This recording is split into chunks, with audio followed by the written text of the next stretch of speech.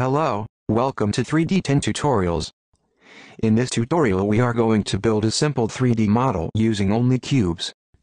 When you start a new sketch, you are presented with an empty grid. Let's start by adding some cubes to the sketch. With your mouse, click on the Add Cubes icon in the left toolbar. Now move the mouse cursor around the grid. You will notice it has turned into a transparent cube. Position the cursor at the location where you want to place the cube and click the left button.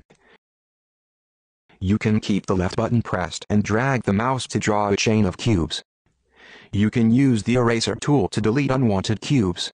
Click on the eraser icon and point the mouse pointer to the cube you want to delete. Then just left click. Sometimes you may want to change the color of cubes after you have drawn them. Choose the color you want. Click on the paintbrush icon in left toolbar. Point the mouse pointer to the cube you want to recolor, and left click. There are times when the 3D model you want to draw is just an extension of a 2D outline. For such cases 3D 10 has the Extrude tool. Let me explain with an example. Let's say you want to draw a house with 4 walls. With the cubes you only need to draw a rectangle on the grid. Then click on the Extrude icon.